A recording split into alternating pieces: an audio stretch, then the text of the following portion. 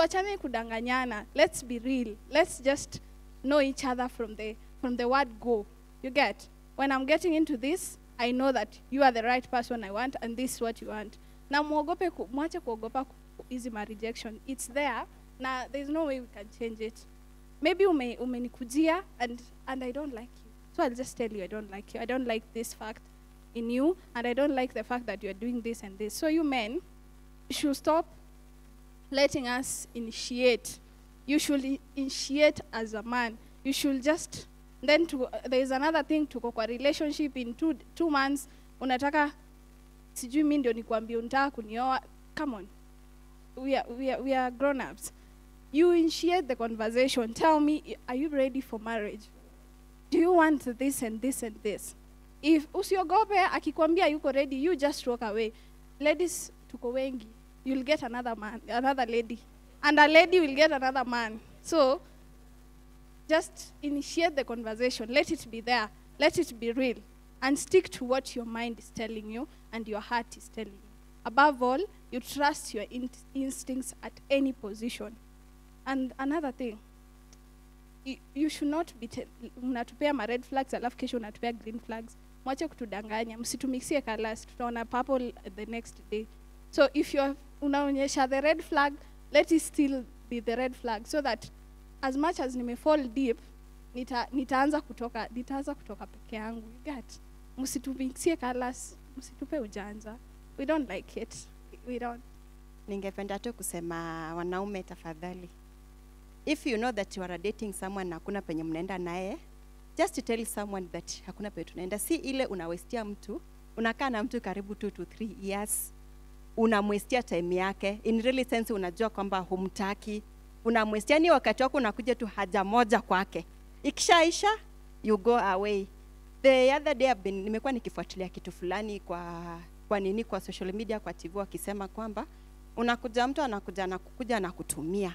After that akishapata mtu anakuja nani? Na maybe akona mtu mwenye anapenda. Lakini sasa after that anakuja na kuonyesha madharau baadaye. And then unapata mwanamume mwenyewe umempata na mtu na neki huyo mtu akupige, yeye amenyamaza. Instead yo mtu afanye nini? Instead hata akuje apologize. Aseme kweli, I'm sorry for what nimekukosea. Kweli nilikuwa na mtu. Lakini I'm sorry, unapata amenyamaza. Lakini another way, unakuja unapata huyo mtu anafanya nini? Anakuja anataka ajionyeshe. Tena sasa huyo mtu amekuhati break, anataka apite na huyo mtu so that ujue yeye ndio mwanaume, pride inamuingia kwake. So hiyo kitu ndio kitu ningependa tu kuomba kwamba wanaume, kitu cha kwanza acheni madharau. All we are a Christian. 2, acha kunini kuchukua mtu, sisi wote tumuomba na nini, acha tu kuestia msichana time yake. Unajua ni laana. Most unapata ukikuja unakuja unapata mtu kwa maisha yake, unakuja unapata mtu kwa maisha yake, unakuja unajiuliza ulikuwa na mtu vizuri, unapata bibi wa kwanza ameenda, wa pili ameenda, wa tatu. The reason is kuna mtu ulimuheart break mali akalia akakwambia umenifanyia hivi, nimekuacha, utaenda mali, nimekuachia Mungu. So hiyo ndio kitu mimi ningekuja kuambia. I'm sorry kama nimehati, but that is the truth. That is the truth. Zenye mimi ningependa kukuambia. Tafadhali usieste mtu nini time yake. Mtu amekuekelea na uwezi kujua. Number 3, tafadhali nyinyi wasichana. Acha nirudi kwa wasichana lakini kidogo tu. Kidogo tu na nikae chini. Ningependa tu kusema nyinyi wasichana, kweli kama umeenda, nimesema for example mimi na date na huyu. Na wewe umekuja huyu amekudanganya sina mtu. Anakwambia aki unanijua nini? Aki sina mtu. Nini mimi tu ni mtu wa Mungu nini. Yes, alafu wewe baadaye huyu msichana maybe anaishi kando na huyu. Wakati anakuja anapiga, unajua obvious ataacha simu bedroom na mko naye mnakula sapa. Huyo msichana atakuja agonge akuja ingia. Akiingia instead huyo aongee, wewe ndio unataka ujifanye na unapiga huyo mwingine. Wasichana hizo ni laana toka tunabeba. Tafadhali. It is better ukae chini ujue, unaona? It is better that it is better uende at least huyo msichana, kwa sababu huyo anajaribu kukuplay na wewe. Na maybe hata kuna wengine huko nyuma na kuplay. Tafadhali sisi wasichana tuache kujiona kwamba tunapendwa sana, huyo mwingine anachukia. Wewe fikiria mwenzako akilia kwa sababu ya wewe. Ni laana gani utakuwa umefanya? So hivyo haiwezekani, it is better utoke uende uombe huyo msamaha. Umwambie kweli ilikuwa hivi kwa hivi. Sasa unaonaje tunaweza fanyaje jamaa mwenye anatuplay? Usikubali. What we men look for. Number 1, God fearing. Then the other one, like not only God fearing, but someone who has personal relationship with God. Yeah, someone who has heart to serve in a ministry. Someone who has teachable spirit. Someone, another thing, she must be beautiful, and beautiful. The beauty is relevant, depending with. Yeah, it's irrelevant. You're beautiful to me. Wake kidogo. Yeah. The other thing, she must be proactive. See, my money, my money is ours, but your money is yours. Whatever. The other thing, someone who can run with our dreams. Yeah, you said you want people with visions. We have visions. But don't come here and don't run with my visions, then it's nothing. So we have visions, so our dreams, someone who can reason with us. Yeah. It's not only like someone who can sit one-on-one, have some talk, can reason together. We don't want robots. Yeah, do this. Like I'm just giving instruction. You cannot even question why that one. You say yes, yeah, I'll do. Yes, I'll do. So someone who okay. The other question is number 2. The non-negotiables. If you are not Christian, that's non-negotiable. If they don't show respect for parents, our parents, and not only parents, but even others. Yeah. Let me just use an example. Example, you go to a restaurant with some of you, ladies that is, and you don't show respect even to the waiter or to that lady waitress. And yeah, you should be showing respect. That's red flags. If you don't show respect. The other one is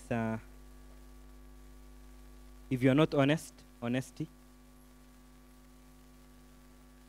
Promiscuity.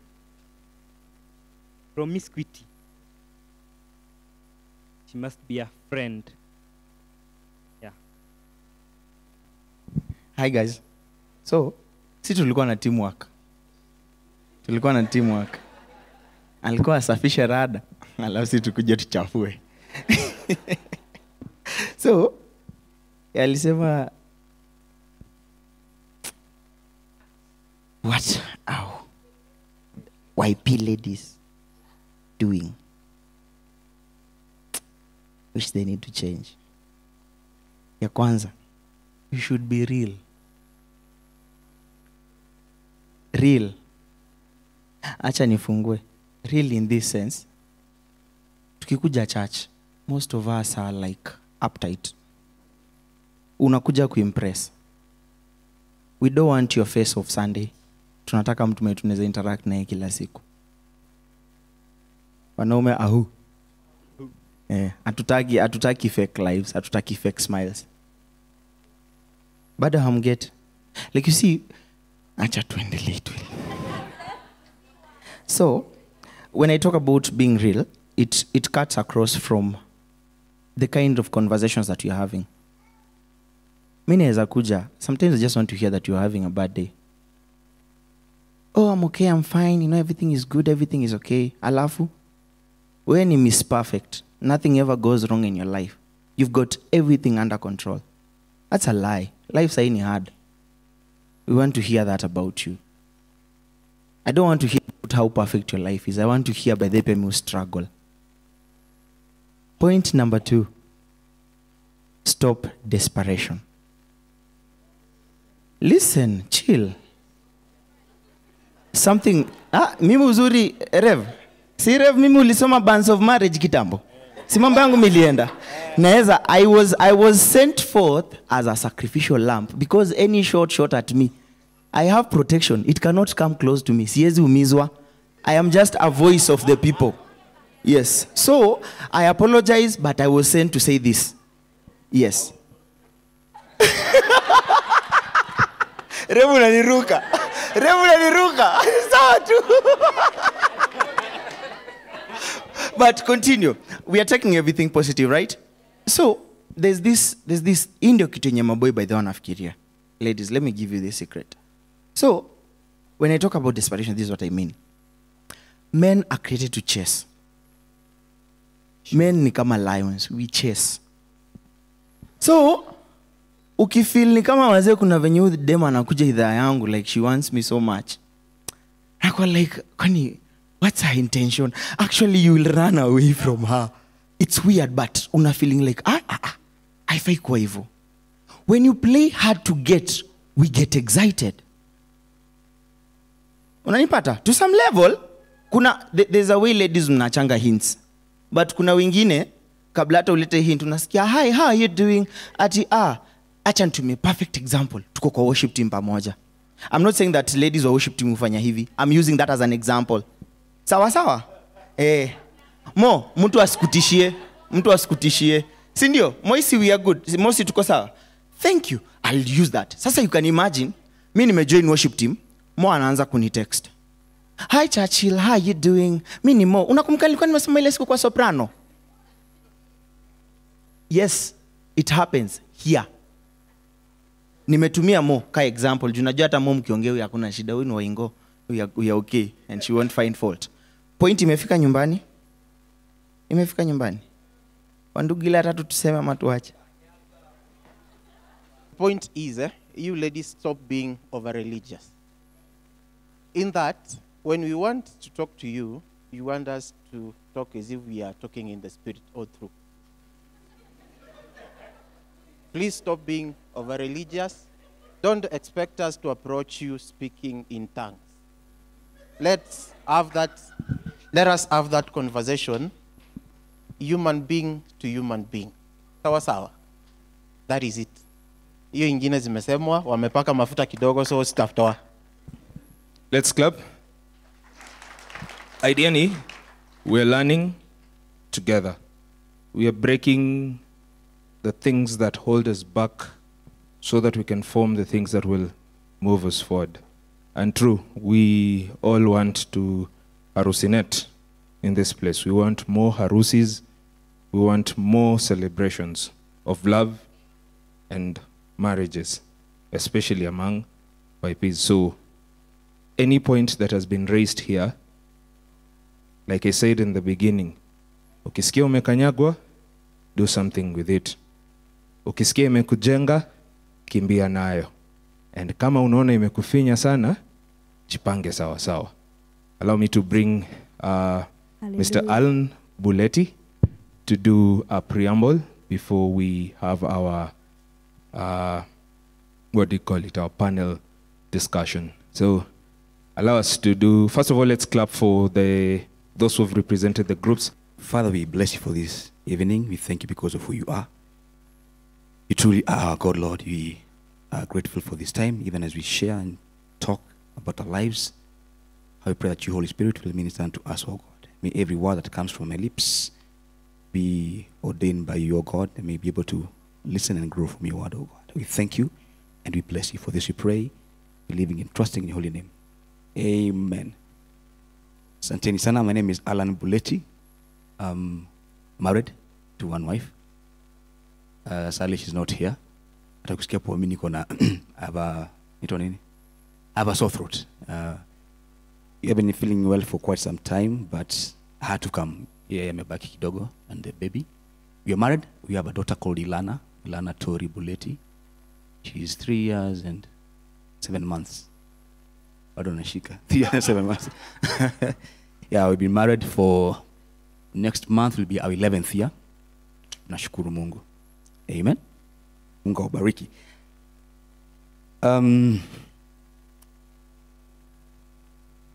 You had some quite interesting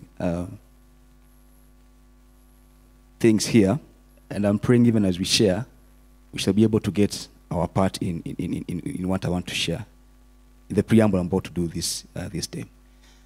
Let me put a foundation first, because every place I go to, whatever I'm speaking of, if it's in a church setting, equal any relationships, equal any sexuality, equal any whatever thing I talk about, as long as I'm a Christian, there's a foundation I normally set.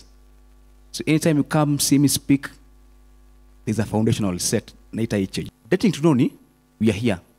So I'm not sure, okay, you can't be sure, but I'm not sure if you can be a marriage material.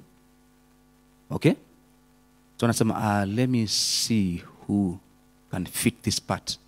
So I date Lady A. We date for maybe a week, a month, I don't know, 2 months, a year. And there's something about you in Ibambi. Tunachana, sindio? I go to Lady B. Do the same thing. After 5-6 years, Lady A, B, C, D, E, F, G, H. Broken heart trails are to Joanna. In church, these settings we are here, it's to give you a chance to know someone from afar before you engage. Do not specialize first. Socialize first. Before specializing, do what? Socialize. From afar. Is this person respectful from afar? Does he serve with his heart? Does she serve with his heart? Are they respectable? Are they kind? From where? From afar first. Unamwangalia from a distance kidogo kwanza. Kabla mkaribie. Hello? Are we okay? Because matters of the heart si rahisi, bro. Ama sindio. Once you are broken, before it comes back whole again, unless Christ, he himself embalms your heart, ni ngumu sana. Tunaanzia wapi? From afar kidogo. Okay? So, don't date to know. Know first before you do what? Before you date. Because dating is a growth process, not of years of your mind and heart. We grow in our mind and heart by how we know this person loves me, ama how we love them, okay? Are we okay, Pakapo? Okay?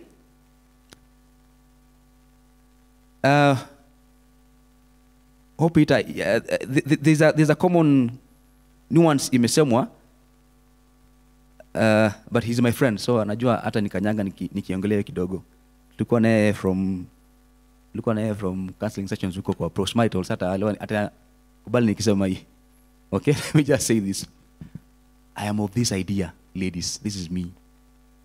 Never, ever play hard to get. Never, ever play hard to get. I'll tell you why. I'll tell you why. Relax. Take your time. Relax. Okay? Listen. Do not play hard to get. Be valuable to get. Okay? Playing hard to get is for players and fools who have the time to play games.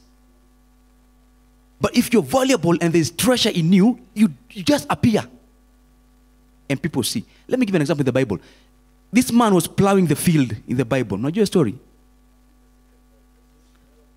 To get, be valuable, precious to get. This man was plowing the field. Plowing the field. Come, I'll go to. Nitonga jara. Jara and your job. I'll go here. You're just plowing the field. And then the Bible says he came across a what? Hey, wana Biblia. This man who was plowing the field, he came across a what? He was plowing the field, tilling the field. Precious metal. The Bible says, akafunika, he went, sold everything he had, came and bought the entire field. Be precious to get, not hard to get. When you're precious to get, people will sell everything they have to get you. Playing hard to get is a modern thing. To play paka 40. Play too hard to get.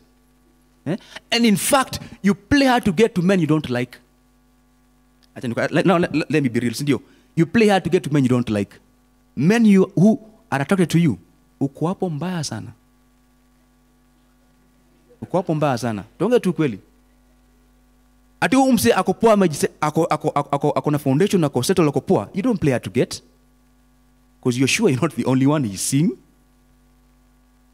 And science says the women look for the same thing in a man.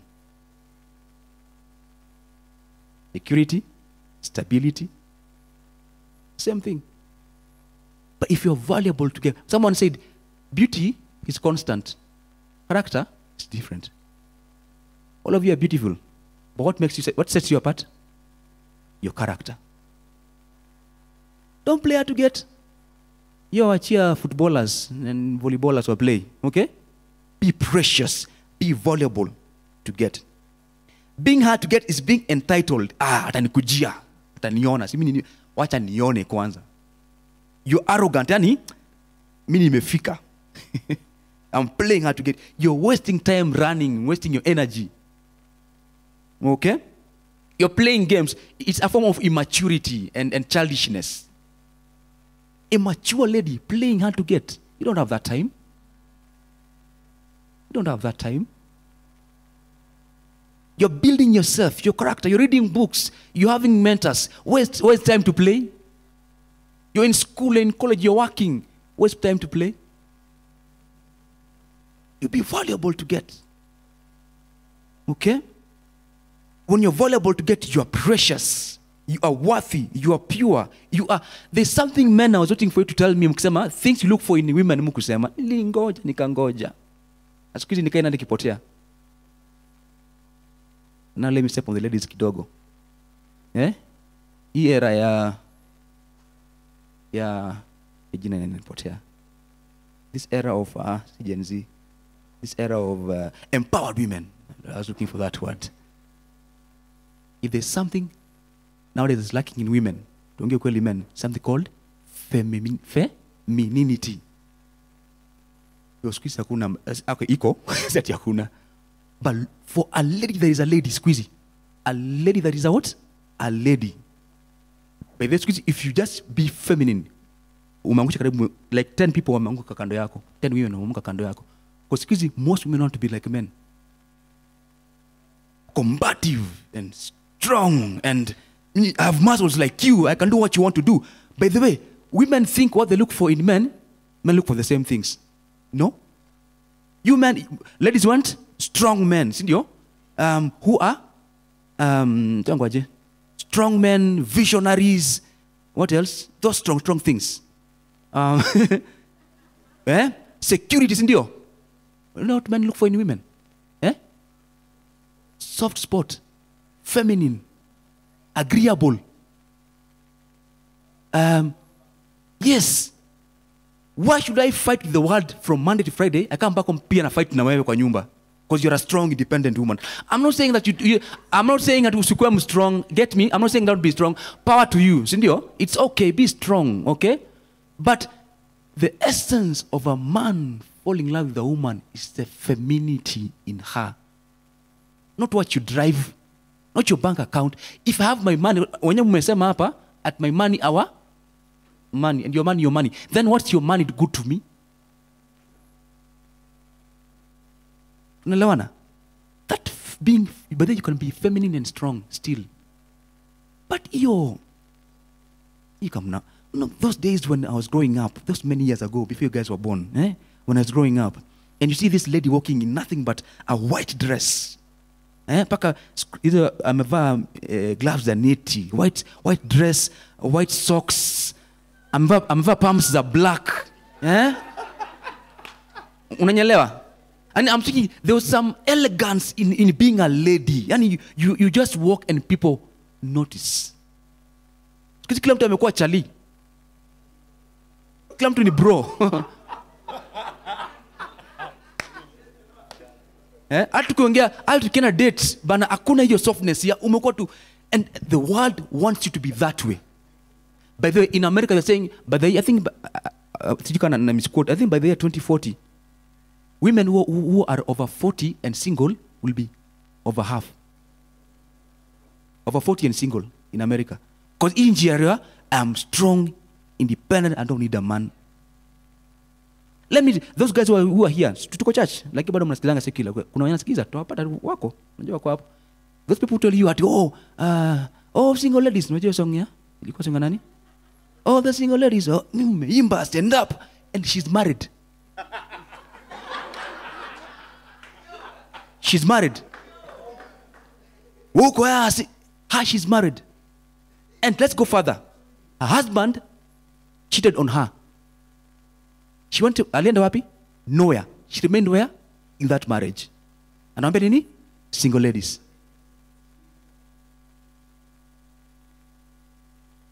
Mbona tunadanganywa?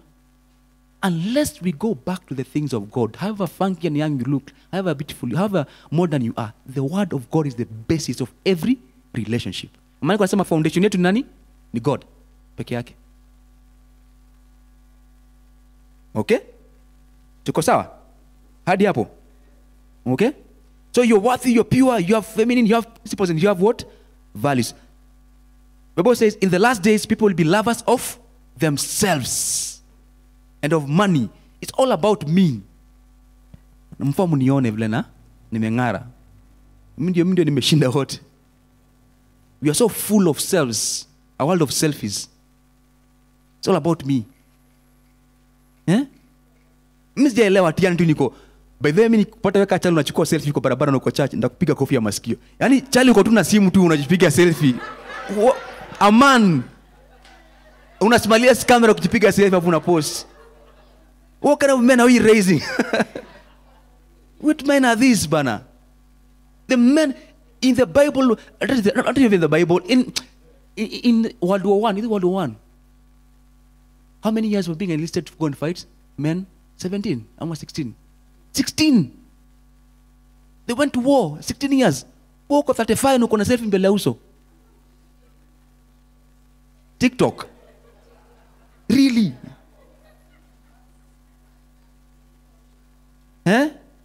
Pako umechukua pose. Ay, bro. Z. Eh?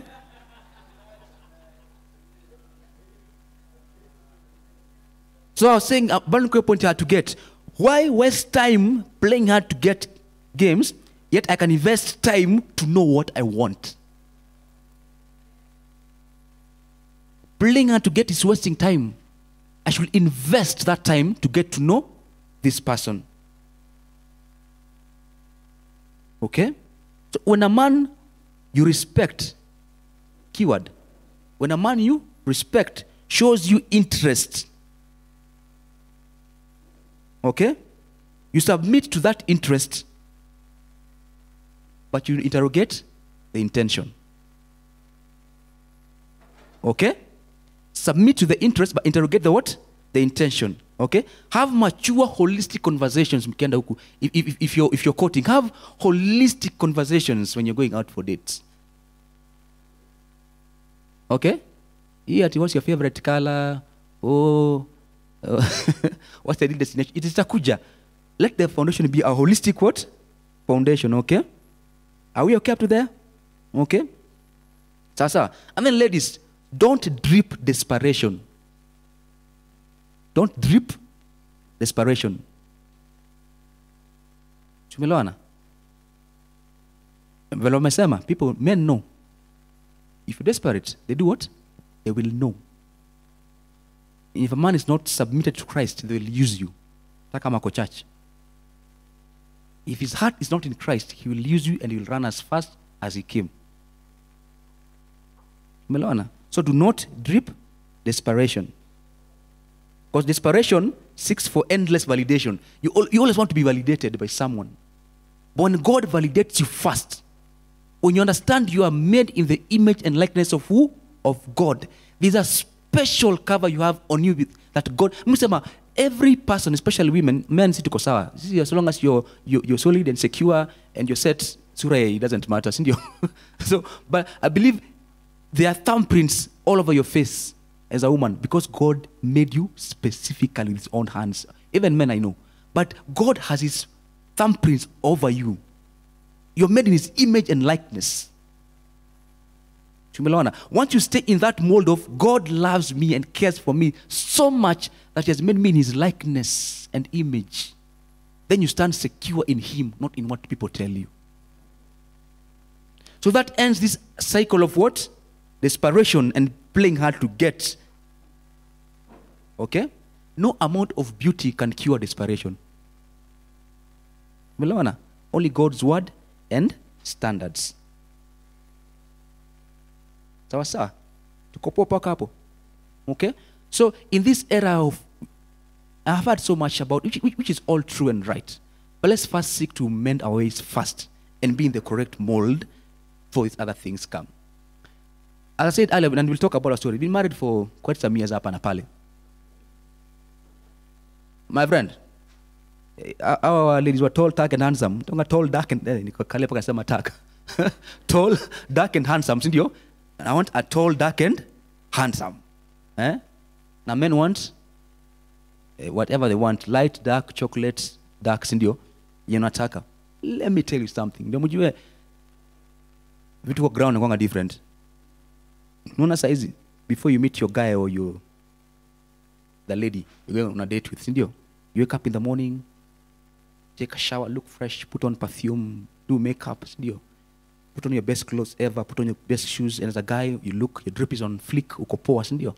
Na meet wapi? Uchukue Uber, ama kuna Uber. Uchukue Wasili, ama cab, sindio. Mkutane wapi? Either Eka, ama Rupas, any place tu poa unajua, sindio. Fika hapo unanukia poa, marashi bado iko on point, hata uja sweat. Lady mjipaka makeup, masikara ama mascara, hizo zote mjipaka. You're looking good. So you see him or her on their best. Sindio? So you set your standards of living by their best. They talk to you the kindest they know. Because they are prepared for a what? An occasion. These are occasions, by the way. Iko nenda harusi. Harusi tofauti na ndoa. Tumeelewana? Dates are occasions. They are the weddings, not marriages. Okay? So you look good. So your mind has been conditioned to know this is the best I always get from this man or for this woman. Unajua mkioana? Wana wanajua. Ukishaoana uko kwa nyumba, si ndio? Umeoga, umeenda, umelala, si ndio? Kiamka asubuhi kabla yake masakara, yake powder, yake ukiamka morning macho iko hapa, masikio iko hapa, kabla zipange vizuri mnaonana. So kuna map imetoka hapa ya white imekuja hivi, imeenda paka huku. Aya. Ujonge maybe analanga inateremka hivi inaenda hivi. That's how you see them. So you see them in their all and best and worst. Tunaelewana? So each time you place your your expectations on the best, it's not really realistic. I was saying, you look pure for the salt and the sour taste of this particular person. Tunaelewana? Are we okay? Yeah? So let's allow the Lord, He Himself, to interrogate our hearts to know what He looks for before we look for that particular thing in a person. Okay? And then, never, ever, ever, ever, ever, do not get married because you feel loved. Do not get married because you feel loved. Don't marry for love.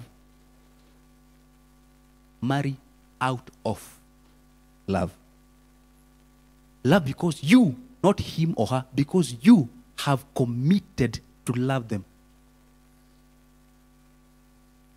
Tumelawana. You have made a commitment. By the way, as Christians, we are supposed to have the best marriages. We are supposed. The keyword is, we are supposed to have the best marriages. Okay? You know why? Because I believe only Christians, only disciples of Christ, let me be specific, only disciples of Christ are able to love unconditionally. And I'll tell you why. Love is more than a feeling. In fact, love is more than a commitment. You can't love without the Holy Spirit, and I'll prove to you why. You can't love without the Holy Spirit.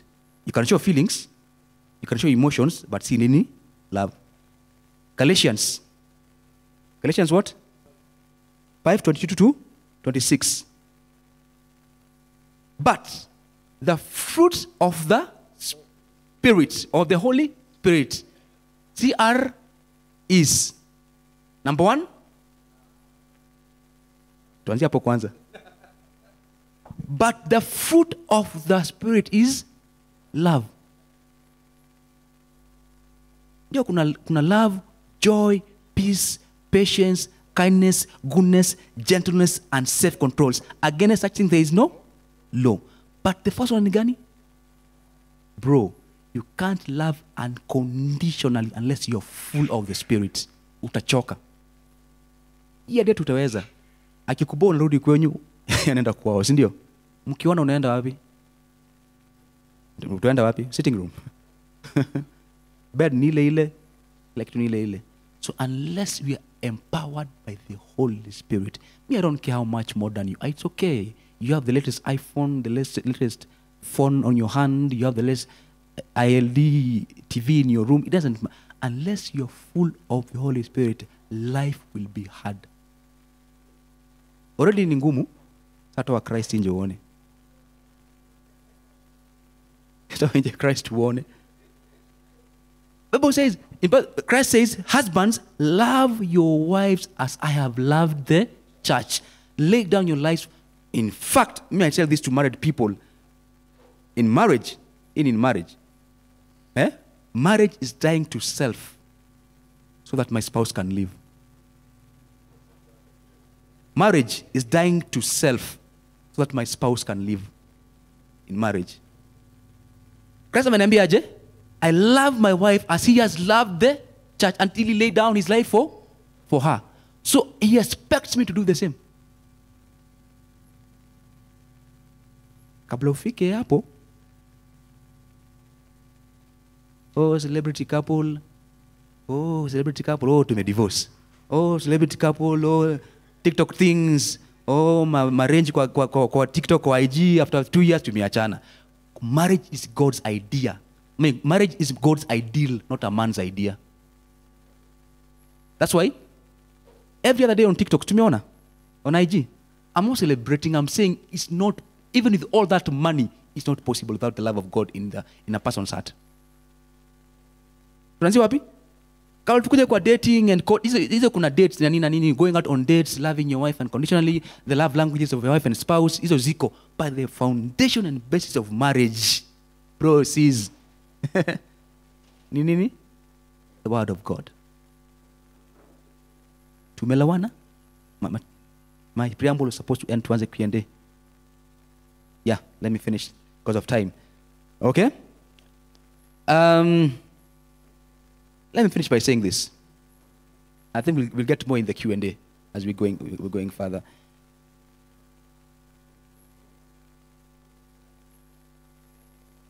I pray that the Lord will teach us to redefine what intimacy is. Because intimacy is not a hardy. It's not a hardy hug.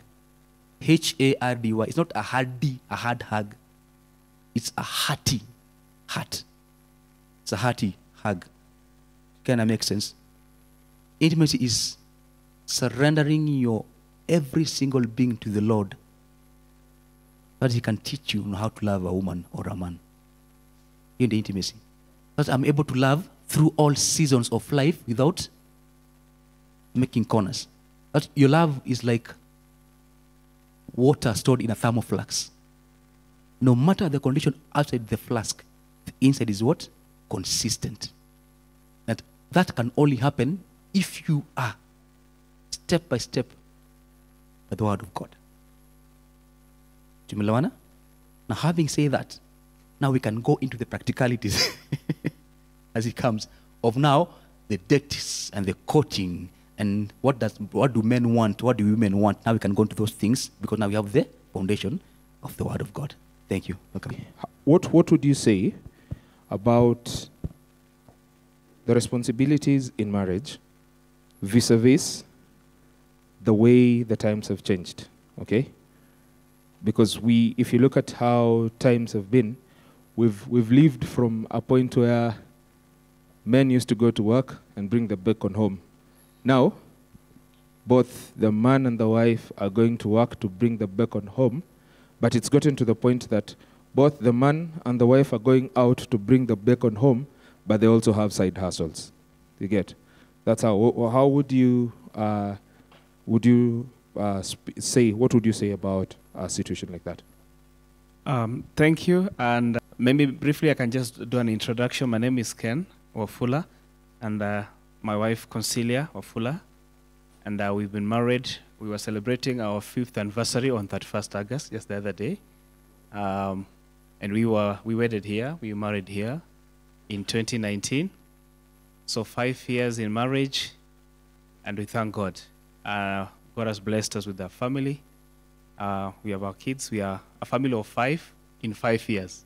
It's a family of grace. And so we thank God.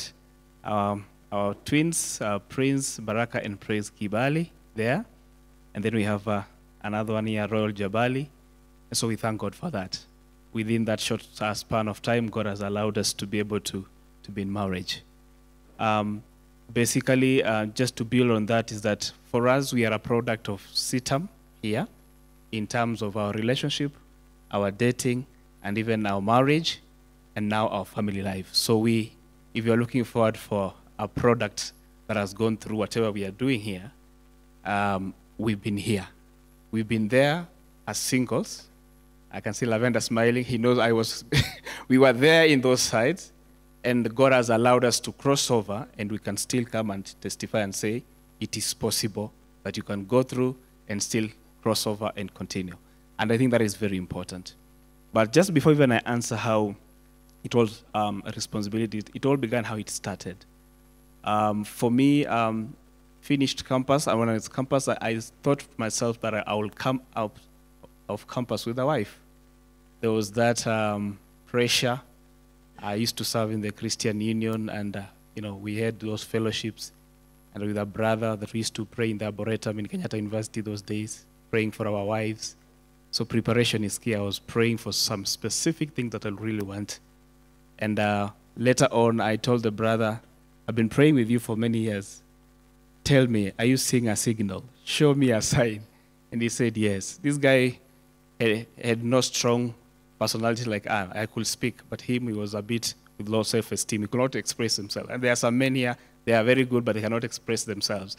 So he said, Ken, I've seen the mom. You know those mom were Christian Union, those that are Holy Spirit filled, and you don't even know, you don't even know how to start. Huh?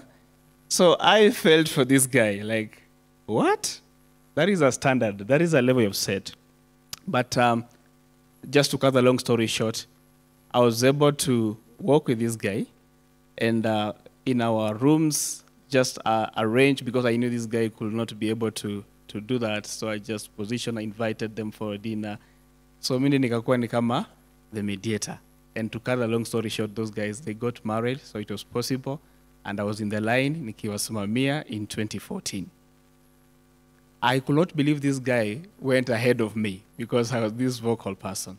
So for me, I had a fiancé, and she's not her, in the Christian Union, and she's aware about that. That's why we can speak about these things.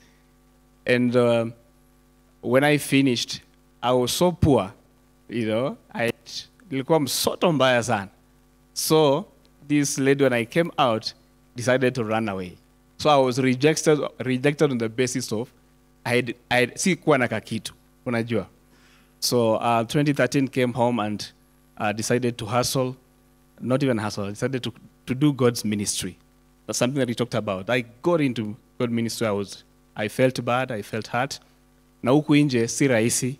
You're like, better I could have gotten somebody in campus. I was feeling like she wasted my time, because out here again you have to start from point zero. Now, I went through a lot, but in 2017 when I came to Eldoret, I was in pain. I was feeling like my time is gone, I'm wasted.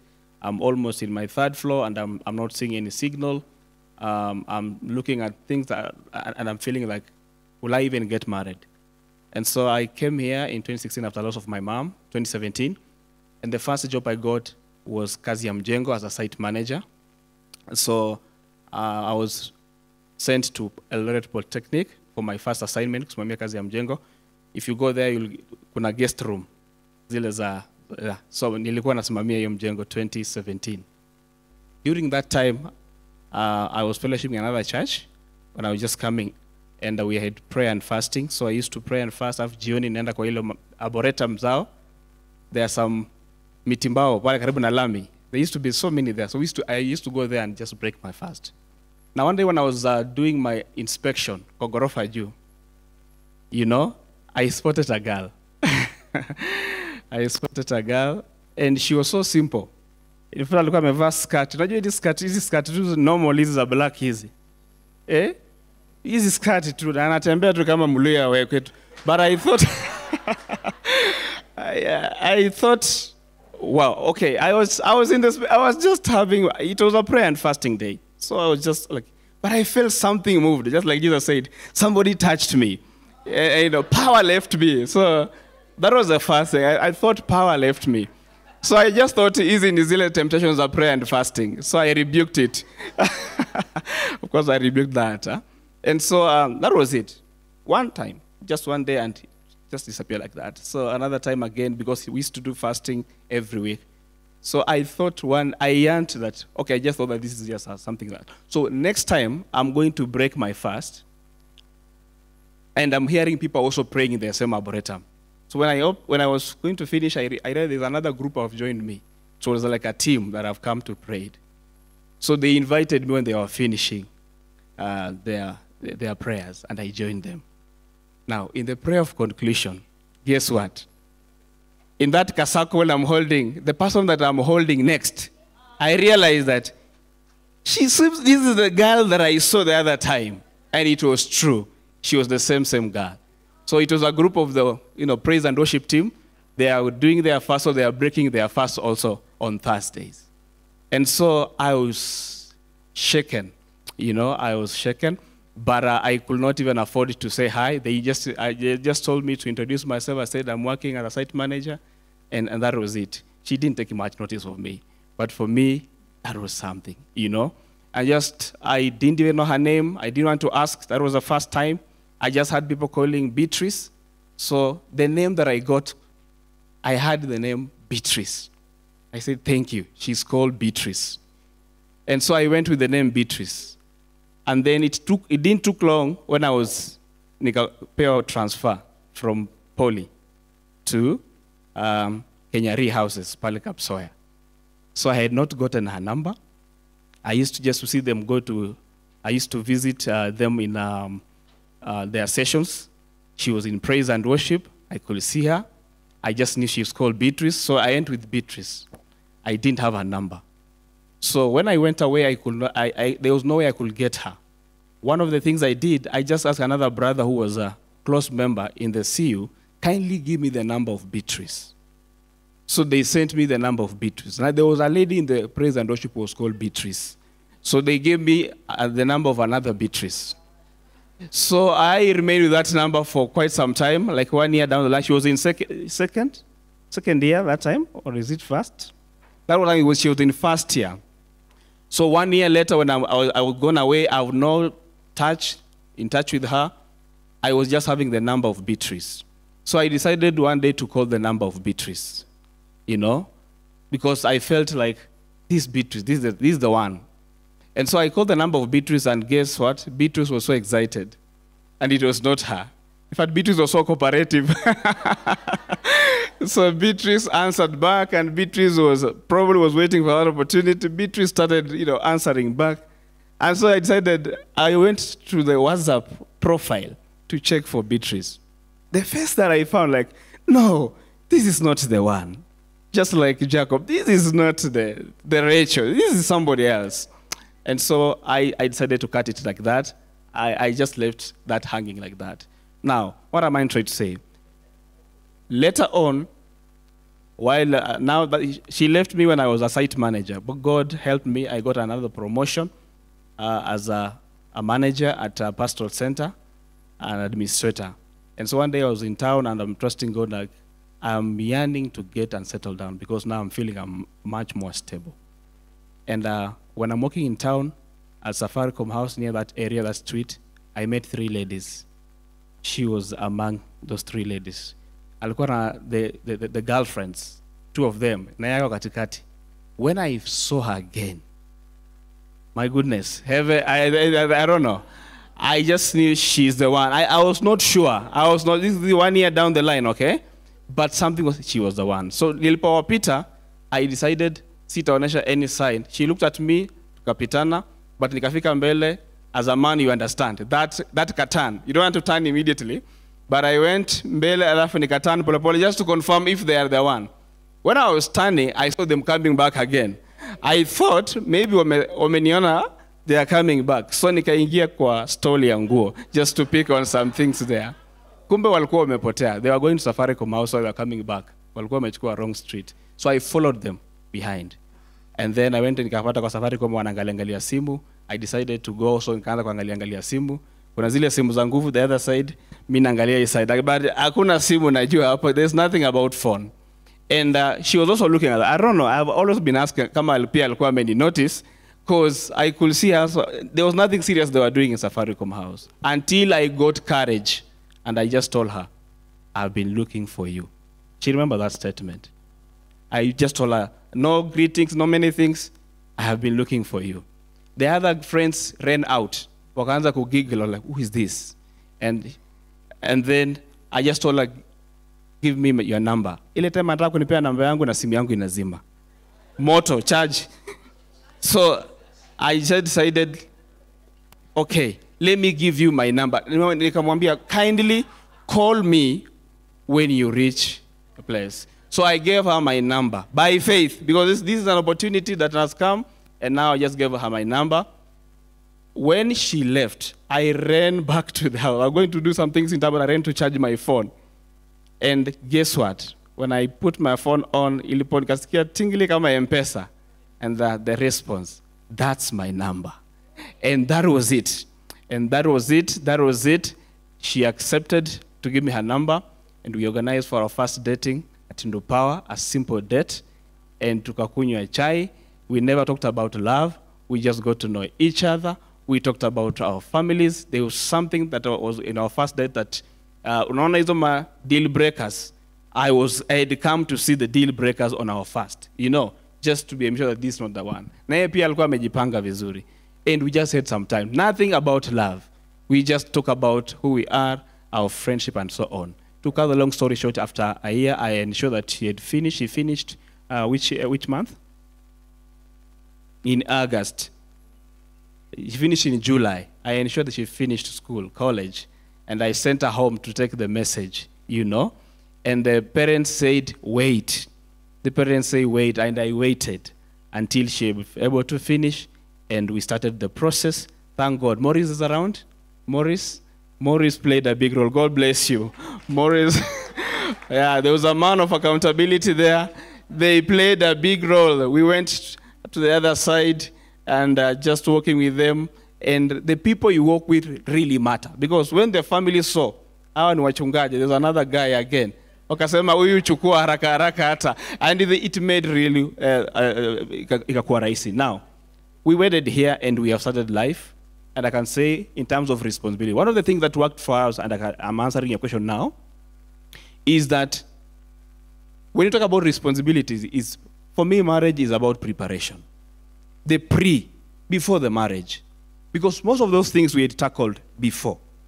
In terms of, like we see for her, for our children, we have not hired any mboj. We said, for us, we will not have a housemaid. And she agreed. That was before when we were dating. Every time we were dating with an agenda. Today we are meeting in this hotel. We're going to talk about these things. Finances. We talked about little things. We were talking about what do you call family planning. We all talked about our mode of family planning. All those things we agreed. And I think PMCC helped us because it also empowered us on the same.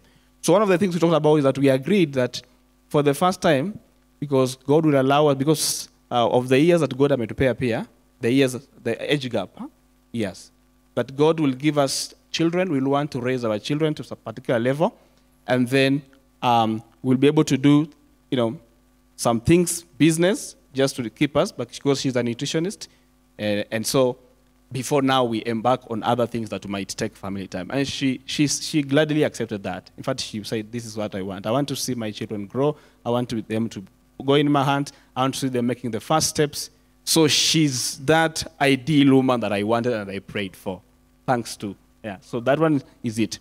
So for now, that I'm saying, she does her business, but she's purely a homemaker for this period. Now, this one, with the grace of God, we are looking for the young man here.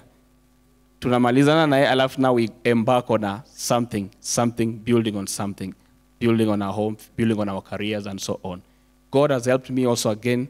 I've been promoted to level so that I can be able to take care of the needs that my family needs. And so our responsibility is clear. She's been helping me in the home. We don't have a housemaid, we don't have a helper. We have just been there. She's been taking care of the kids. And I've also been helping her in the same. But God has been helping me to go out and provide and ensure that they are well taken care of their needs. And that is for this period. And this one we had agreed before we got married. Thank you. Wow, let's give Ken a clap. Just know the answers that are coming from the panel are based on what they have been through. Some may work for us, some may not. Know your person. So, straight to the SMS line, 0720586035. Is intimacy important during dating? When one partner insists on it, let me throw it to the house. What do we say? Okay, what do we say? We define intimacy. What is intimacy again? What is intimacy again? What is intimacy? So back to the question, is intimacy important? Alan, you'll take that. There's another question here. Actually, yeah, Senior will take that, and then Alan will throw in a preamble on something on it. How financially stable should a man be tomorrow, because it's becoming expensive? Like preparation for rurashio and wedding, it's like you need $1 million as a man. If I got that question correctly. So how financially stable? Senior and Ma'am, you'll take that specific question, but I would want Alan to answer the question on intimacy. So we can pass a microphone to Alan so that he can take that intimacy question. The question read, is intimacy important during dating, and especially when one of the partners insists on it? I think there are two things. First, what's the definition of intimacy? Intimacy is, the people who define intimacy as romantic interactions. So touching, holding, hugging, some go as far as sadly so kissing and petting, they call that intimacy. So depends on the definition. But I'd say intimacy is into me, you see. That's intimacy. So you are able to understand and see the things that make me healthy, but now as a Christian, under the scope of God's word. Okay? So I don't do anything that will contravene the word of God as I'm being intimate with you. Intimacy is not physical relations, because we are intimate with God when you're praying. That's intimacy. Okay? So intimacy is beyond the physical limitations of the flesh into what the heart yearns for. That's intimacy. So into you I see. Okay? Your weaknesses, your strengths, your desires, your dreams. That's intimacy. Intimacy is friendship, purity, and exclusiveness in one pack. That's intimacy. So I'm pure to you, I'm your friend, and I'm exclusive to no one else but you. Okay? It's different from romance or from making love. Okay? So, and then where one person is the one who is pushing it, I think there might be a breakdown of miscommunication, or there might be someone wants to edify their flesh at the expense of the other person. Because in a relationship, you're supposed to have a mutual understanding, especially on those matters. Ifai kwa mtu mmoja anasukuma kushinda mwingine. Okay? We need to be on the same page. We can agree to disagree, but be on the same page. Okay? But as Christians, that's my back falling point. Intimacy is me seeing into you, but under the scope of what the Lord expects me to see you. I'm your friend. I can hold your hand.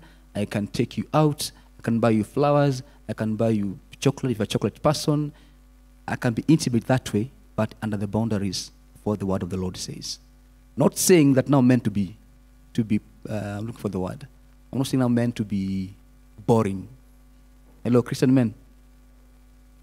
Ahu. Simanishi sasa ukienda date unafungua book of Revelation unaanza kusoma. I'm not saying that. Okay.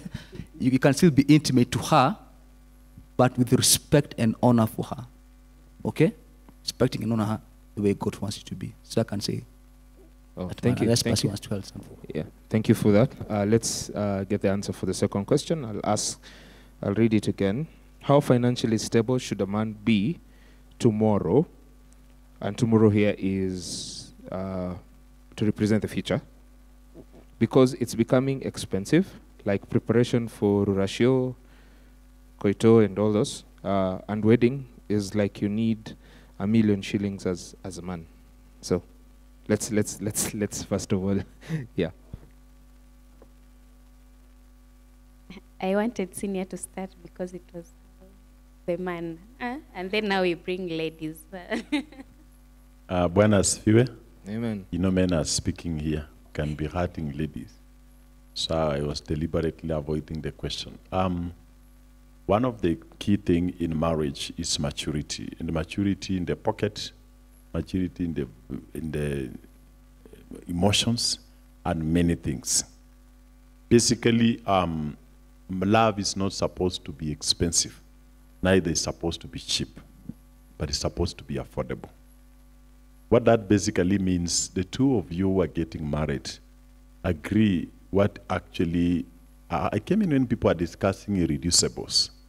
For us, the irreducible was that we walk in the presence of God. It didn't matter whether we are going to take a gown, we have a gown for her, a cake, and we agreed that. I think, just to go straight because of interest of time, is you, the two that are getting married, need to agree how can we make even the Rurashio cheap and all those things. Those are things honoring parents, and you can discuss with them, by the way, and make a manageable thing before tomorrow it becomes expensive. So what I'm saying is, because I know what happens to majority of the ladies when we get to marriage, nukutetea mama, particularly if we have not been able to discuss all things. So we uko ndani, lakini anafikiria mama atapata nguo, mbuzi, ngombe, all those things. If they are not very discussed, they become expensive, but they were never. I've seen weddings of 10 million, I've seen weddings of 300,000, I've seen one for 1 million. So I also don't know when it becomes expensive. But the two that are getting into marriage must and should actually discuss a manageable thing. Mwanaume akipoteza pesa nyingi, hiyo marriage inaanzanga na uchungu. Unaona hata kuwa na kufanyia, mtakuwa na intimacy sasa. The heart goes far. But then for us men, we are defined by wealth. The more we push to spend, we can spend, then ukienda huko nakosa. Give you a story, not our story, of one of our friends.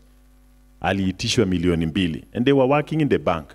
Na wife yake akamwambia, "Tunaweza afford, suchukue loan." The guy took a loan. Kalipa. Alipofika nyumbani akamwambia, "Ukae nyumbani mpaka tulipe hii tumalize." Now this is somebody who was doing out of the love of the parent. Already these guys are entering into a relationship, hurting one another. So what am I saying in short? As you date, as you know to date, I love the points that you have put. Be Christian and brotherly enough to agree what are some things that will not give us. When a man is trained financially, and for us, we don't speak, by the way.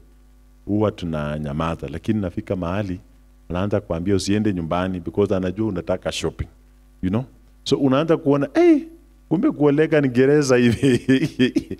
Kumbe is saving money on fare, is saving money on not shopping, just because the Rurashio was expensive. Discuss prior to. I didn't want to discuss, I'm speaking like a man. Maybe a lady would have answered this question. A lady, any of these two.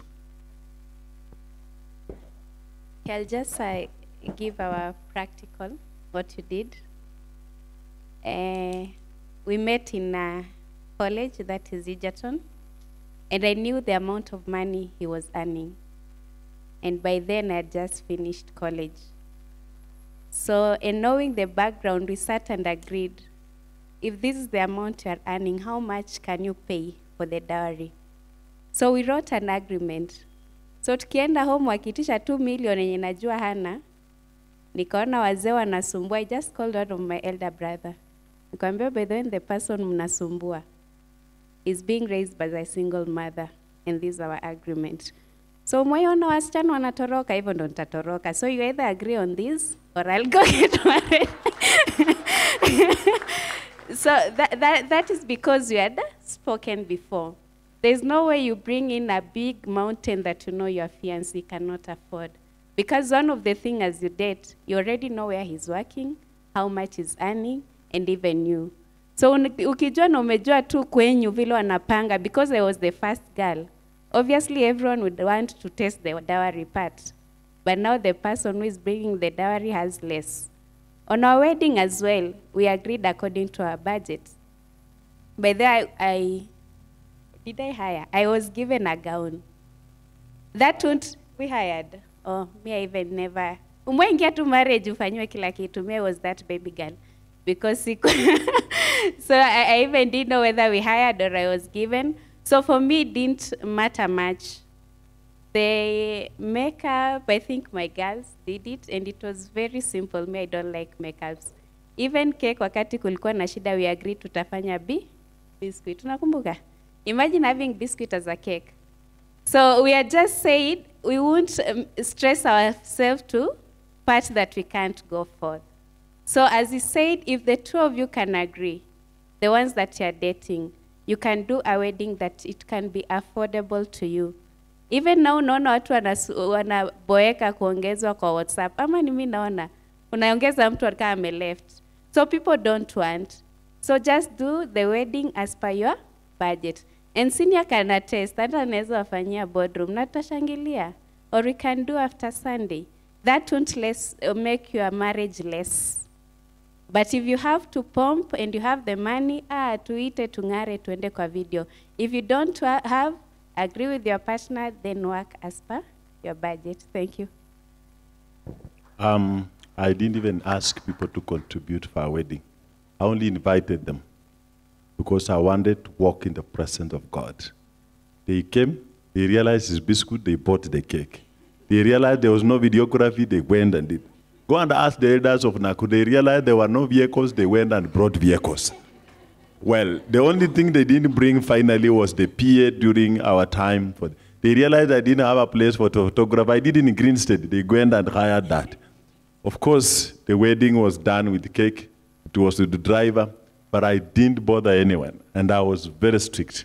The mother wanted us to do a pre-wedding. Pre-wedding is ya kuchangisha pesa. Alitaka twende tuchinje ng'ombe kwao. That's what the Banyore does.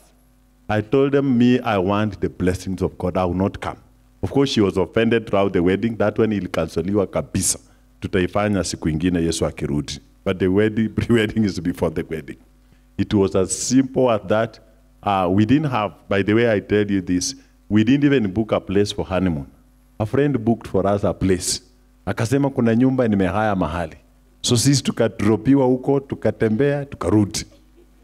That is how glorious our wedding was. Hatukusumbua watu, but watu walisumbukana. Africans, mtakufa stress. The Lord bless you. I didn't want to tell you those, but keep it for yourself. Let's also hear from Beatrice on that question. Praise God, I'm Concilia. Oh, alisema Beatrice, so. Yeah, okay, for our dowry, I also say it was an agreement. Like he told me, this is what I have. I know the work he does. I know what he earns. And so for me, that day they were coming to our home, I called Mom and I told him, this person is this way and he's this way. And don't stress him. Whatever he has, just accept it. we do our wedding, we become a family, and we still support you. Like, yeah. And they agreed. I thank God they agreed. My dad is a pastor. At least they agreed, and we thank God. Wow. Let's have one question from the YPs directly. So there's a microphone that Maureen has ready. I'll just take 2 questions because of time, because I need to land this plan at 5 p.m. So shoot your question, preferably a gent and a lady. Don't be afraid, uliza swali, or mumeridhika na majibu yenye mmepata na imejibu maswali yenye mlikuwa nayo. So maybe you are fearing to ask. I want to encourage you. Thank you, Ellen, for bringing the biblical perspectives. In theology, experiences do not validate who God is. What some of us have done here maybe cannot be done. Some of you are raised differently. I'm soldier at heart, myself. Rosie is very delicate, but I know how to deal with her politely but firmly. Now, once you understand that, you will also know where you are going. Some of us, as we are doing this conversation, you have been hurt, and that is when I want to put a caveat. So when you are talking about you are chasing very hard, you get at a place in age, you say, now I must play fast to get. But just pray God to be able to involve God in the search so that you are not quick or you are not going ahead of God in search. Because some of you ladies will ask, maybe I've been too desperate. Because sometimes, unaona hata watu wakiuza sukuma, kuna mwingine anapiga nduru mpaka na ngoma. Sawa. What we are trying to say is, do not also condemn, because some of you have been in unique experiences that we may not be able to answer in this place. But what we want to actually to understand is, biblical marriage, biblical dating comes a place of understanding yourself, understanding your mate. Of course, you are mature people. When you get a decision that your parents and others cannot agree with you, you can make that as 2 of you, and that's why we agreed. I had this guy called Brother Madadi. He is married in the same place, and I knew I'm going to get there. You know, for lawyers, they go, they check where you come from. I was like an orphan, I didn't have a place. So he told me you are a mature person, even in the Constitution of Kenya. Andika hiyo kitu na uweke kwa mfu. Kama haita agree tutaitoa. Of course, kumba aliwajua, hatuku agree ikatolewa. It may not apply to you, but you must understand that when you get into marriage, you're supposed to make decisions for prosperity. Learn to protect one another. Do not use a single day of your planning to ruin the many future to come, either financially or emotionally. When you are entering into a relationship, particularly that leads to marriage, it's near to permanent decision. Biblically, whoever marries you, even if you divorce or even separate, they are still your spouse. The Bible says whoever marries a divorcee has actually committed adultery. Ndio naonanga mtu kwa African context anasema alimari bibi yangu. What you guys don't know is in scientific part of understanding, or maybe our postmodern, uliachwa. But akunanga until ameenda. Even some people have seen some funny stories. Mtu alikufa lakini bado they are there. The soul is always tied to that person. So the weight in which you put in that thing is good. Don't be very quick. When you're asking the issues of intimacy, which Ellen is trying to clarify to us, don't allow just some emotions itself to drive you to someone and it ends there. People are going through many things, even in marriage. They say those who are in want to jump out. Pale nye mko nje mnataka ku jump in. Lakini sisi tuko ndani, mkiuliza tu vizuri at room temperature and pressure, and at standard temperature and pressure, RTP and STP, I can surely tell you, people want to, because they are also thinking there is an angel elsewhere. But there are things you remind yourself. Like for us, nakumbuka when we had nothing. And then now God has given us something, not almost everything. So those are some few things we want to. But I want to encourage us as young as we are, marry also somebody you know. Hata kwao. Wazee kitambo walikuwa naenda nachungulia mtu, naona kama mtu anafanyanga bidii, kama nini. Because some of you are getting people and you are bringing to me. 3 months umeshajua mtu. Ni makeup tu zenye umekuwa ukiona. Sasa siku ile unaona wiki, kumbe ni kipara. Na msika kipara kama uko na si mbaya. Lakini understand hata mtu akiwa na kipara. Ukiwa na chali wako, toa siku moja hiyo kipara aone. so that asishtuke siku moja amekupata na uko naye. So let's also be vulnerable, and you don't do it, you do it procedurally. Usiende siku ya kwanza ndio unamwambia nilikuwa na wanaume 10. Atatoroka hiyo siku. Unampatianga dose kidogo kidogo. Anameza, anaanza kuwa addicted. Unaona?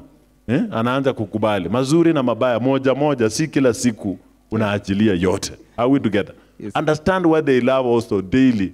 Moja moja. What I used to do, I told you that we worked with Ross. And because I realized I'm very firm, I could go in Arboretum also. Tulikuwa tunacheza mpira. Nakafinya mguu nijue na nikasirika atafanya nini. Na nikaona kumba ananyamazanga tu akifinywa. So those are some few things you find some strategies of knowing your person. Yeah? Siku ingine ni mnampeleka date, alafu mnunulie tu chai, acha kununua escort. Uone vile atabehave, you know? Ama nunulie pizza, uone vile anabehave. Mununua matumbo, you know? Those kind of things. So we really need some of more of this conversation of how do we know your mate? How do you know their area? Ask them some of the things. There are things me I love, I can preach. Hiyo nilimwambia hata akitoroka nikiwa peke yangu nitahubiri. So there are many of you ukisikia tu preacher utaenda. Sema mapema. You know? So that people are understanding that I don't want a pastor forever. I don't want music forever. Kama unapenda chakula pia sema. Kama unapendanga muziki sema. So in the way that way you are getting into marriage, you know that this is the extreme part of somebody. There are people who like working over hours, some people just want to be listened to. Once you understand some basic, particularly kitu inasinyanga mtu sana, I ask people, understand the worst thing that they actually hate, because it helps you to prepare for the best thing you can be to them. Then understand the best thing that they like, so that you can prepare for the worst if the best is not there. The Lord bless you. Yes, there's just a question. The last question probably we would do, and this cuts across interdenominational relationships. So the question reads, what is our perspective about having a relationship with a lady or a man who fellowships at Catholic Church, and you are a Protestant, so he or she has character, and in a scale of 0 to 10, which I think 0 is the worst and 10 is the best, he or she scores a 9. Kindly advise.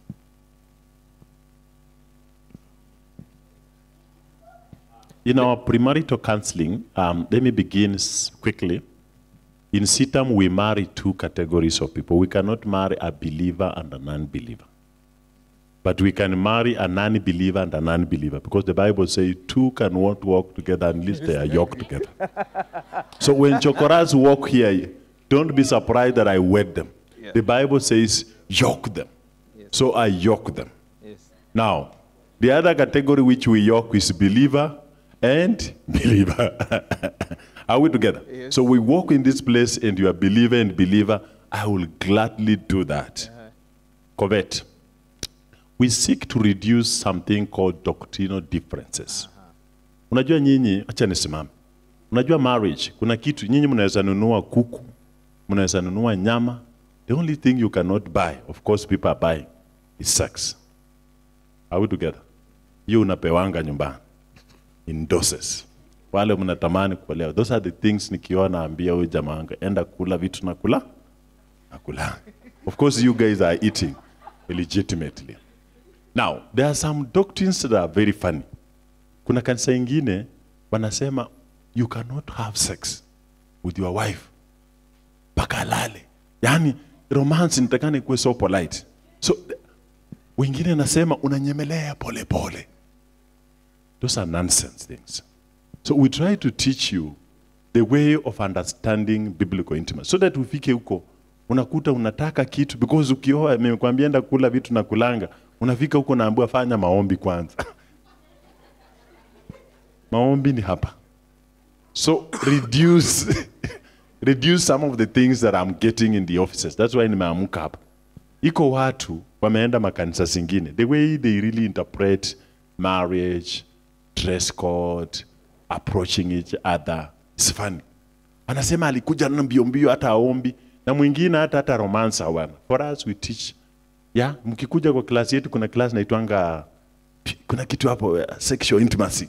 Sexual intimacy. Yaani ile unaingia kwa nyumba, unasikia leo chakula itaiva. Hiyo chakula yenye wewe ukulangi, yenye naambianga watu, nitaambia jamaa in 2 weeks.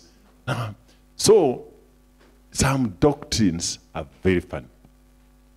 So what I would say over a Catholic, over a Protestant, is that it's possible that there are people actually who are born again. I still have a copy. In CITAM, takuongelesha kidogo. Of course, Catholic also don't come in confession, but I would lead you in some simple things that can bring you on the same page. But to be very careful with some doctrines. Things are not on the face value vile unaonekana hivi. Utaingia huko ndani, waambie maombi haijafanya. Utafika huko naitwa anaenda ambia pastor wake, ananiambia anakujanga so roughly. Huko game inachezwanga inanga rules. Bwana asiwe sana. Amen. So nakuja nasikia vitu zingine hapa, sijui nini. It is because you are getting in, and you know there are things that you should never discuss in your marriage, or they should not come into your marriage. One is politics. Sasa wacha niwafunze vitu zingine. Nitaambia siku nyingine. Ukiwa ODM na ukiwa na mtu mwingine wa chama ingine, kwa marriage hizo huwa to discuss. Sisi we are couple, we are partyless. So ukiwa different party, you don't discuss that. Now, religion, it can really divide you. Religion. Kuna ingine that is becoming difficult, it's called culture. We are trying to help people. Kuna culture zingine, the way they interpret intimacy. Yani ni ngumu. So what you normally do is go and research and agree. So seme tu hapa tunaoleka kwa muhindi. Unajua muhindi, wewe ndio unalipiwa dowry. So you know that, eh? Ama mjui? So once you understand that and agree that, ukikuja hapa tutakushikanisha. Otherwise mtakuwa mnapigana tu kila siku, mnakuja kwangu. So the only difference is that we try to give you a covert and advice. Go and seek some of the things that culture do and see if you will agree. Now, if you realize you are a conservative man, don't go to a cultural lady. Because mutakosana tu after 3 months. So, in simple terms, what I'm saying is, be it Catholic. Catholic are very fair sometimes. But you know Catholic, sunajua priest huwa anamalizia wine yote imebaki, lita 2. Mkikunywa wote, anamaliza. You know what will happen afterwards. He will walk straight home. So you need to be able to be very careful as you engage other religions. The Lord bless you. Wow. Alan? Allow me to say one thing before he wraps this thing up. Let me do a practical thing. How many of you are dating? You're seeing someone. You're in a relationship. Okay, let me be. Wangapi mnaona mtu? Let me. Someone special. Wameongezeka. Okay, let me now be even more. Ule mwenye ukiamka asubuhi ukiosha maji kwa beseni unamuona kwa hiyo maji ya beseni uki. How many of us are seeing someone? Many? Hiyo kuona kwa beseni hapana, lakini kuona mtu tunaona. Hey, beseni ya maji. So how many of us are in a relation courting in an expectation of getting married? Wamepunguka tena. So kuna dating na ile ya kuolewa. Ama? Okay, how many of us are single? Single. There's nothing in the offing. Hakuna kitu. Uko sure hakuna. If I go through your text messages, if I go through your WhatsApp group, hakuna babe, hakuna hakuna friends with benefits. How many? Tuko wapi?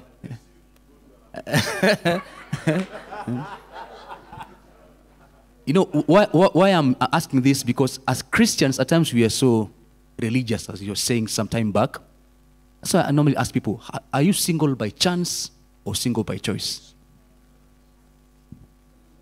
Are you single because there are no opportunities for you to engage in a relationship, or are you single because you're waiting upon the Lord to direct you towards someone?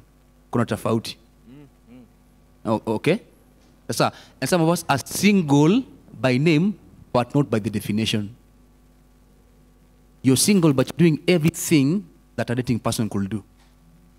You're single, but nabonga babe, good night. You're single, but you get flowers. You're single, but you're enjoying the benefits of a dating couple, yet you're saying you're single.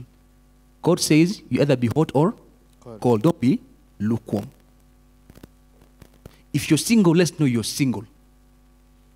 Hakuna gray area. You're single, you're single. If you're courting, let people know you're courting. And if you're courting and there's no intention of marriage, stop it. Break it up. Christians, we don't court for the sake of courting. We court with the intention of getting married.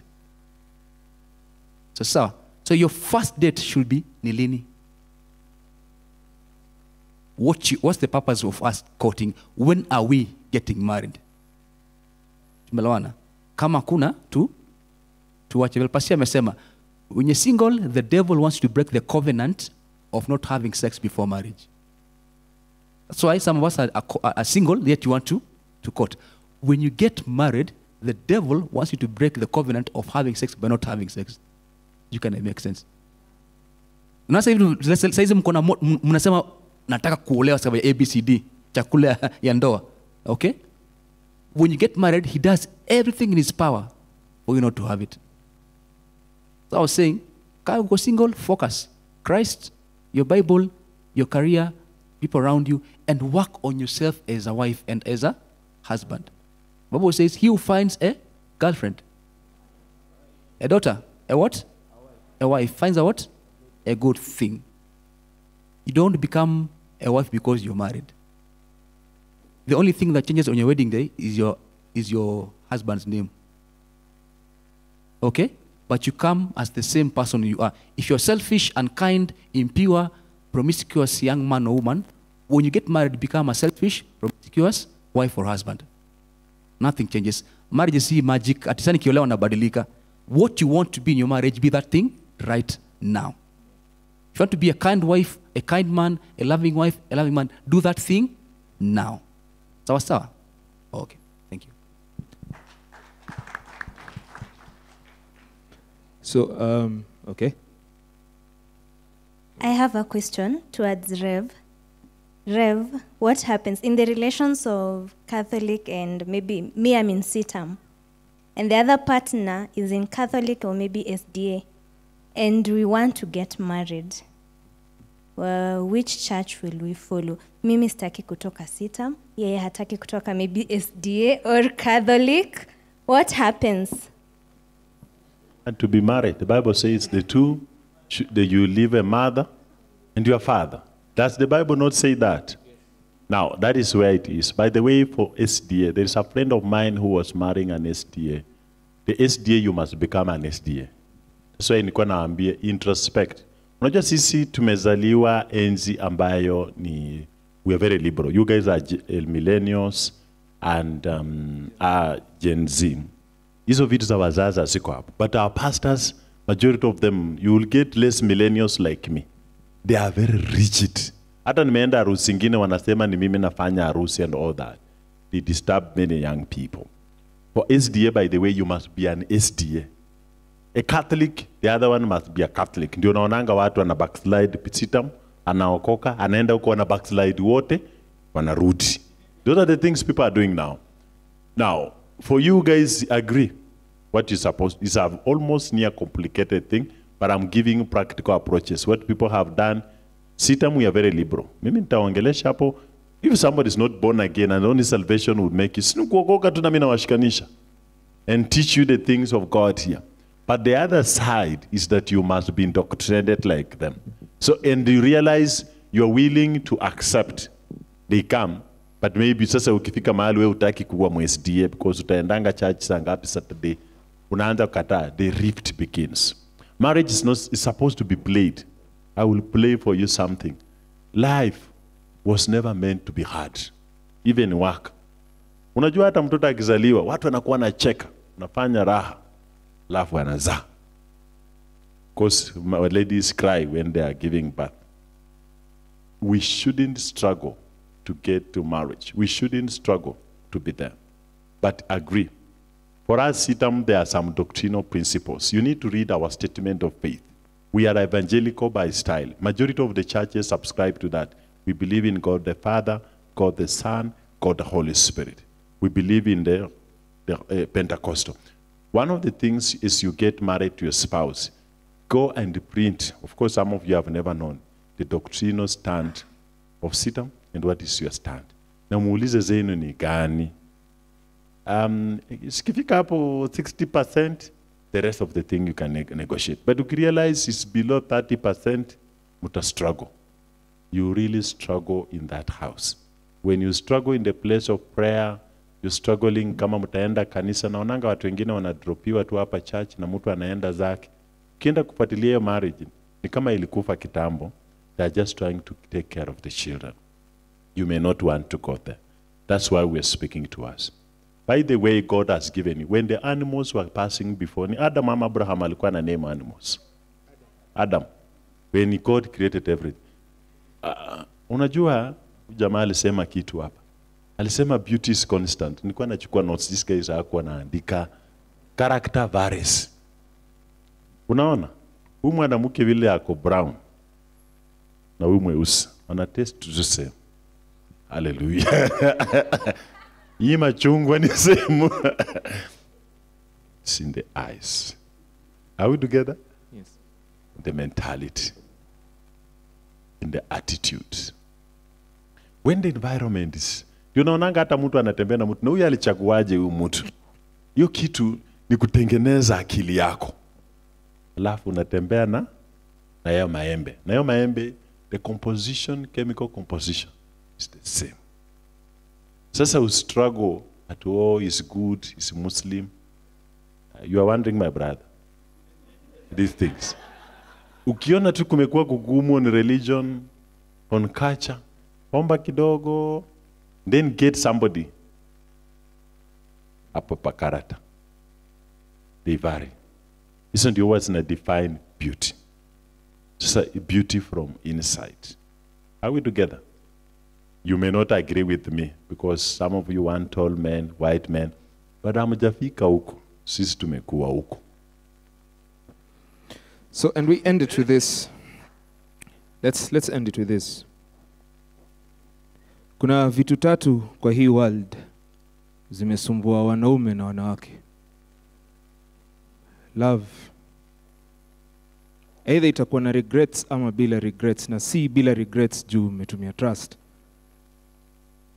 Juu trust itakinga pregnancy au STI, but reality ni haitakukinga from a soul tie. Kuna vitu tatu essential kwa hii world. Ni ku understand definition ya love.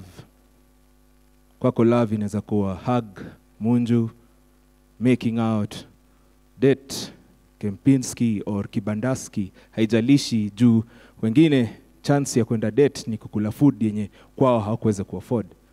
Or pia wengine chance ni kutembea places zenye kwao hawangeweza kupika.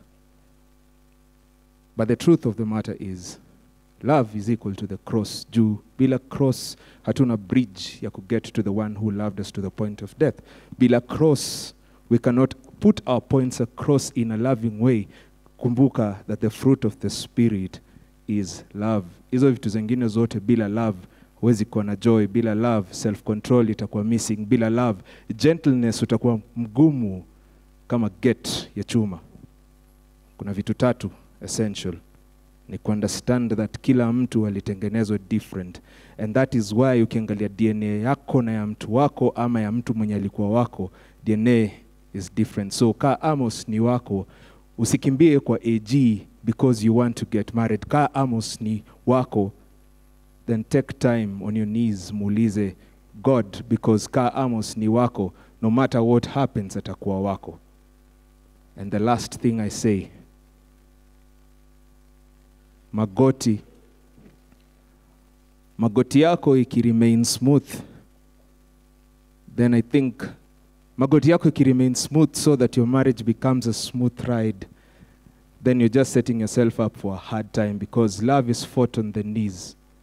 That's why Christ ali die on the cross.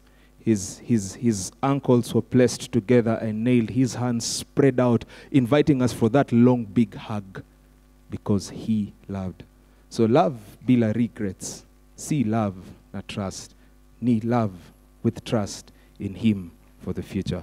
Tim, shalala. Hi. Mko poa? Are you good? Sauti imeenda wapi?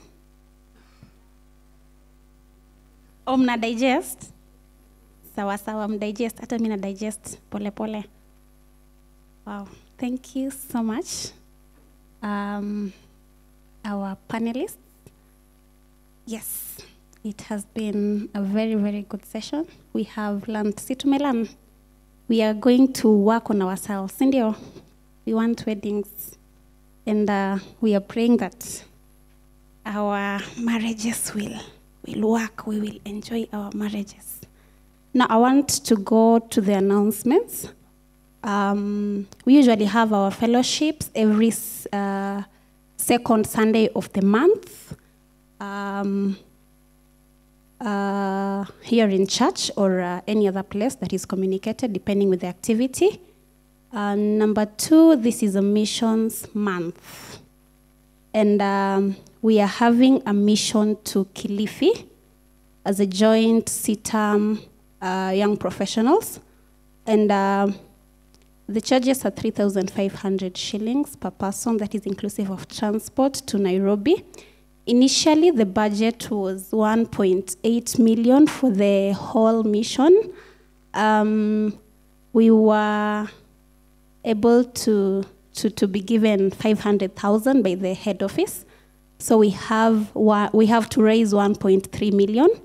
So as CITAM Eldoret, we were asked to raise 100,000 to support the mission. I want us to do one thing. Tuko na masimu zetu? Do we have our phones? Take out your phone. I want us to support the mission. Sindio? Sindio?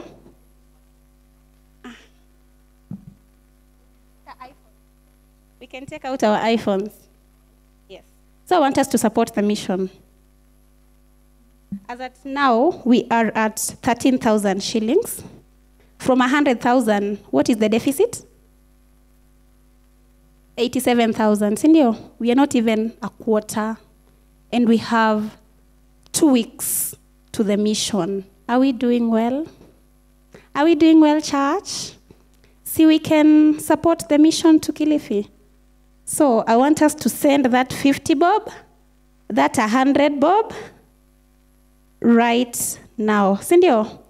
Alafu nitawaambia tumeraise pesa ngapi, vile tumekaa tu hapa hivi. So take out your phone. Wenye tuko na iPhone kama